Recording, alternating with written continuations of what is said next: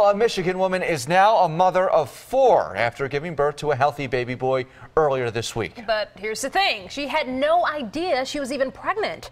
41-year-old Kelly Yekic wasn't feeling well, went to the hospital on Monday. Doctors did an ultrasound, and before she knew it, she delivered the newest and unexpected member of her family. Doctors say the baby was growing behind her ribs up against her back. Do you have like a bump or anything? No, not at all. I mean, I was still wearing my normal clothes. I woke up just not feeling good, like I had to go to the bathroom, and nothing out of the ordinary, and then all of a sudden had a big burst of pain. I think when God decides to reach down and touch your heart, then, just everything changes. Well, to make matters even more bizarre, this is not the first time this has happened to that family.